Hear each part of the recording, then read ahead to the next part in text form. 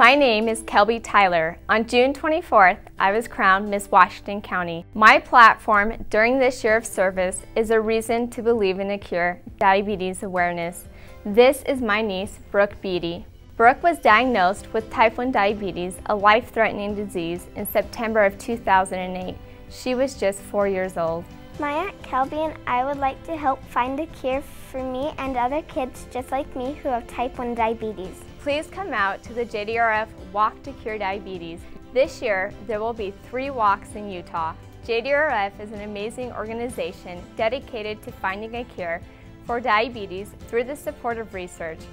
Please come walk with me.